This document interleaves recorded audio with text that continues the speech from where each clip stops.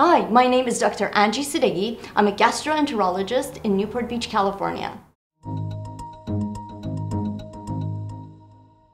Today, I'm going to be watching the commercial, Pour More Milk, and I'm going to respond to it.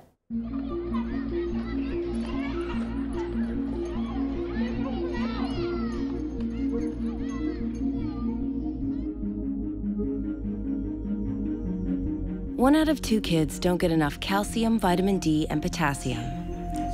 Make sure your kid isn't one of them. One simple way, 3 servings of real milk a day.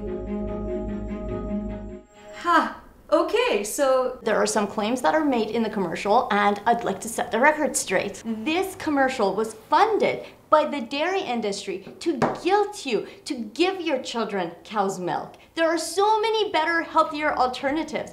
Don't fall for this propaganda. I'm very passionate about this because I've had personal experience with dairy allergies. My son has had terrible reactions to dairy, and many of my patients suffer because they drink dairy and use dairy products. It can cause inflammatory problems. It can cause diseases down the line, metabolic disorders. So I'm here to help you understand if these claims are actually true. He's becoming strong as an ox. Right. Well, where do you think the ox gets its protein from? From plants.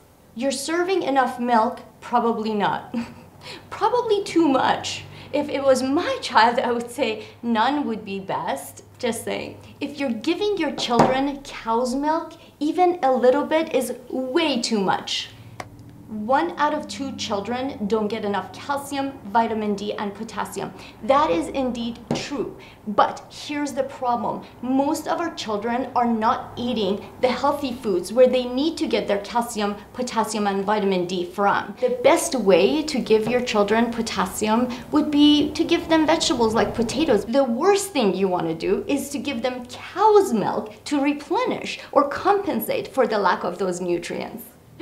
3 servings of milk per day, double the diarrhea, and triple the allergic reactions. That's just ridiculous. Who came up with that?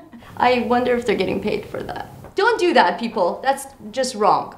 If 1 glass per day is bad for you, imagine what 3 glasses a day could do for you. Can you imagine how bad 3 glasses of cow's milk is for your children? Real milk could be almond milk. Plant milks are real milk too, and they're a lot healthier for your children.